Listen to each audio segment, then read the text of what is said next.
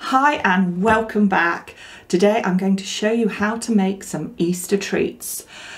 Don't forget to like and subscribe and click that little notification button. For these Easter treats, it's really simple. There are hardly any ingredients. Icing sugar, lots of chocolate, vanilla extract, a bit of butter, condensed milk, and of course, Easter eggs.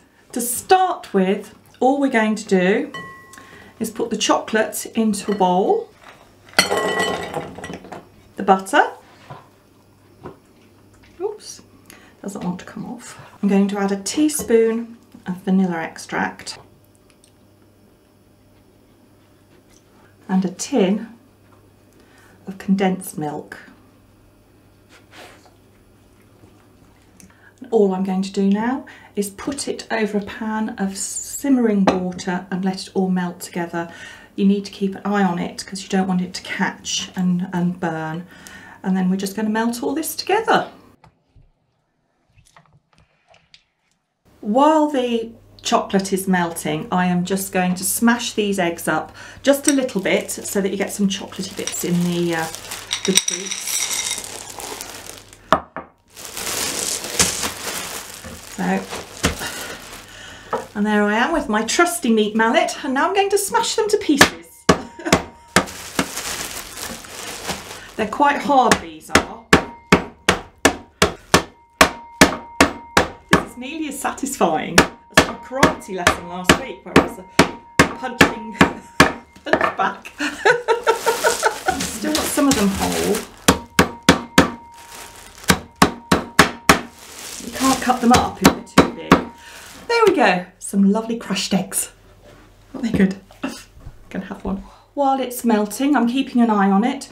I'm just going to prepare my tin. This is baking parchment. I'm going to screw it up because it makes it softer and easier to manipulate into the corners of my tin. There we go. And just sort of press it in.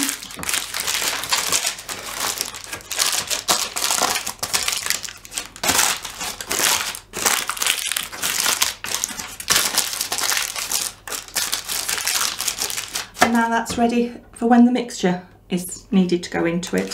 There we go.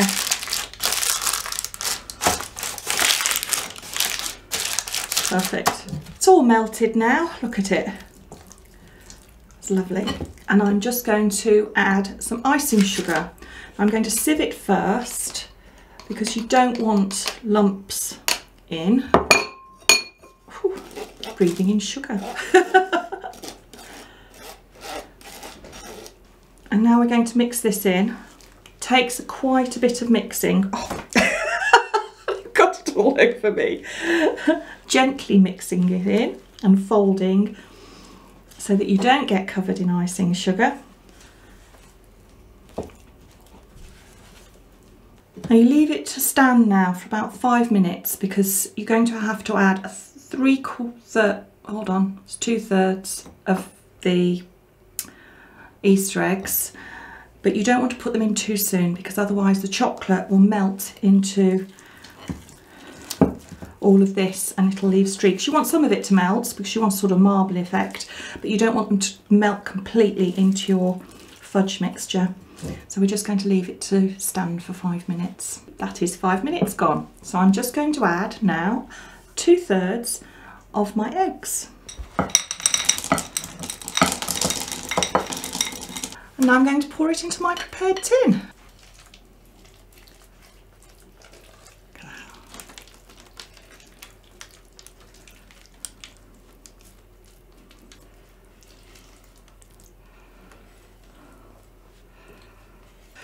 I'm going to spread it around, flatten it out,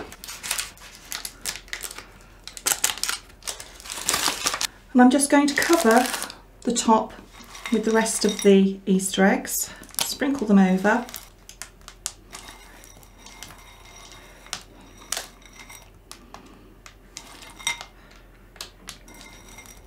Use the back of my spatula just to press them in. And all that's left now is to put it in the fridge and leave it overnight to set. I've always wanted to say this. Here's one I made earlier. I'm now going to cut it into centimetre square pieces because it's very, very sweet and you're not going to want to eat a lot of it because it's a treat and it's a sort of fudge bar. Oops.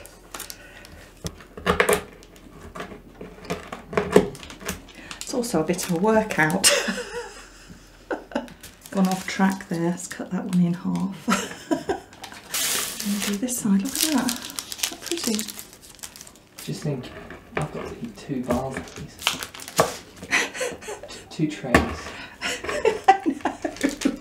People are going to question why I'm not fat. You can take some to climbing. That's not a bad chat, actually. We've got another tray of Maltesers. I'm cutting these into small pieces because this is actually a fudge. And you wouldn't want to eat great big blocks of it. So a centimetre is about the size that you'd get if you were bought a slab of fudge from a shop. And these are great to make with your children because unlike a normal fudge recipe, you're not boiling sugar and getting it to a high temperature. So this is great to make with your children.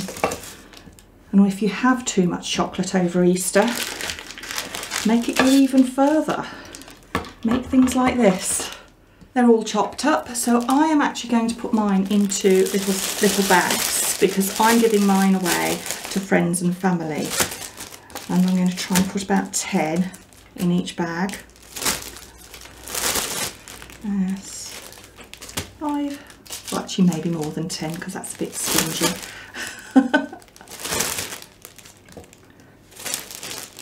Oops, that one's not cut off. There we go.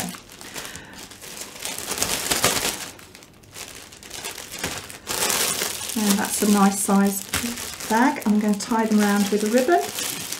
If you don't want to give them as a gift, you could actually scatter them around in nice little small bowls so that people can just take nibbles when they want to.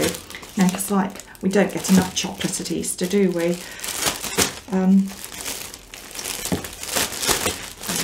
It's a nice size.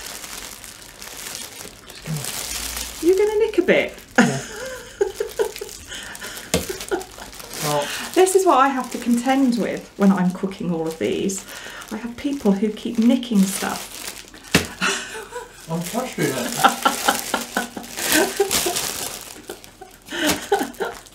Is it good? It's really, Really good. alright, folks.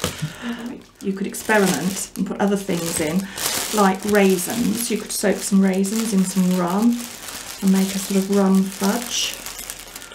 And there's lots of things you can do with this recipe. You know, I like to mess around and play with things, so.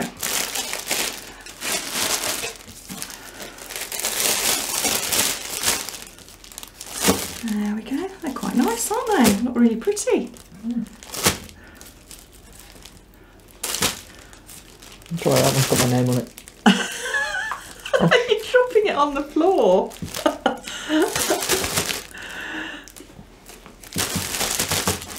There we go. Needs a bit more ribbon. I think we've got enough now for about one more bag. I'm going to finish off putting these in bags. Just have a taste because you should always taste what you've made. Well, those are really, really lovely. They're going to go down so well. And people are going to love a lovely homemade gift. Don't forget to like and subscribe and click the notification button, and I'll see you all again next time. I'm trying to talk with my mouth. Oh, that's so lovely. That is so good. Wow. I should not like sweet things. Can I put them back in my bowl? I think that's about it. Oh, she's so cute. You'll probably film this. Yeah, because that's quite funny actually. I am going to now try and open the tin. I hope this works right. Yesterday, it took me half an hour to open the tin.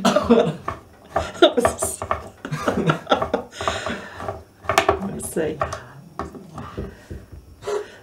Oh, it's nearly. Oh, You got it first time. Thanks. And she was stood there, and I went. Oh, well, because I had to go like I was doing it sideways, and I just went. Oh my god! and I hit her hit it a few more times. I went. This is really satisfying. Yeah. That's brilliant.